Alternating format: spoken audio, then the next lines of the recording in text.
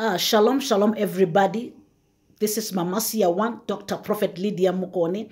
We are still here at the farm. This is our farm where we do our prayer mountain tour, our prayer mountain experience. This is the place where I spend time 3 days every week, sometimes 7 days or 14 days for prayer, because I wish, it is my wish, it is my prayer that when I prophesy, I must prophesy what comes from God, not to prophesy what others or what the emotions are saying. Okay, the business of the day.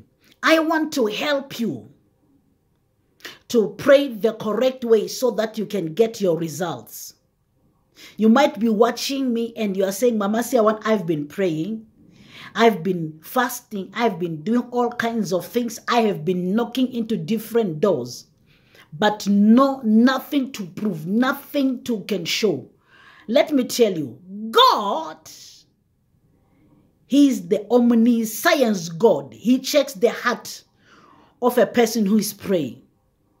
Now, number one, you cannot go before God in prayer with pride. Check your heart. If your heart is having pride, forget about the results. If you come to Mama SEER1 without faith, but you are looking for results, forget. Why? Because it means you have come to me to check what I can do. You have wasted your time. So now when you come before God asking God for answers, you know, God can use somebody, can use anybody to be of an answer to you. Maybe He can use you. He can use me for you. Now, you are looking for a breakthrough. You are looking for answers. But check your heart. If your heart is not broken, forget about results. If your heart is having pride, forget about results. If your heart is not committed on the issue, you are a double-charactered kind of heart, you are thinking doubts and all, forget about results. Number two, if you're asking something before God, my question is there anything that you can put before God and say, God, look at what I have done for you? You know, I know of a man by the name of Hezekiah. Prophet came to him and said, prepare your house for you shall die. This sickness is going to kill you. The king went before God. The Bible says, he prayed facing the wall and said, Lord, remember what I have done for you. I want you to understand this thing. Take your prayer as if you are before the judge or you are at the court, before the judgment, and the magistrate or the judge is asking you, what is it that I should do for you? And what is it that you have done on your side? Take it as if you are at court, at the magistrate court, and you are to answer. You have to put your case on the table. If you've got nothing to put on the table, do you think that magistrate will be lenient to you? Will put grace on you? That's how prayer it is. To say, Lord, remember me. Check what I have done for you. Some of you, you have done things that are having a lot of pride, a lot of malice in, you know, instead of you helping people with their pure heart, you wanted them to be your servants.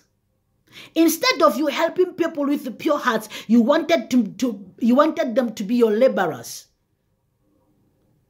Number two. Number three, pray according to the will of God. That's why I say, if you pray using words because of your emotions, you will never receive results. But if you pray according to the will of God, declaring the goodness of the Lord, to say, oh God, whatever I have done, I have experienced so many things before you. Oh God, I shall praise you even if you don't answer me. You see, many of you, because God answers at His own time, you just give up When I say to you, pray for 7 days, we are praying for 7 days for a miracle to appear. Some of you, you pray 2 to 3 days and you are finished and you want results. My friend, you are a joker. Forget. Number 4, when you pray unto the Lord, round up your prayer with thanksgiving. Thank God before you can receive what you are looking for. You see, some of you, you have made prophets or you have made, yes, you have made prophets as idols. I'm not an idol. I'm a child of God. I'm a prophet. My experience in the prophetic is vast, is very big, because I'm from an African background, and also not only in South Africa, but deep in West Africa, in North Africa. I want you to understand this thing. You must round up your prayer with thanksgiving. Thank God in advance for what you are about to receive. Stop complaining in your prayers. Like I said, you must take your prayer as if you have appeared before the judgment. When you appear before the judgment, put your case on the table. Stop complaining. Stop complaining. You are wasting your time. So now when I give you instructions, my friend, I am sure, Masoto Paridagara, I am sure that you are going to receive your results. But the problem is you are praying the wrong way. The problem is your intentions are not good. The problem is you are not committed into your prayer. The problem is you are still doubting. The problem is you are still complaining. The problem is you want God to answer your own time and your own way. You are wrong. My name is Mama SEER1. I love you. Shalom.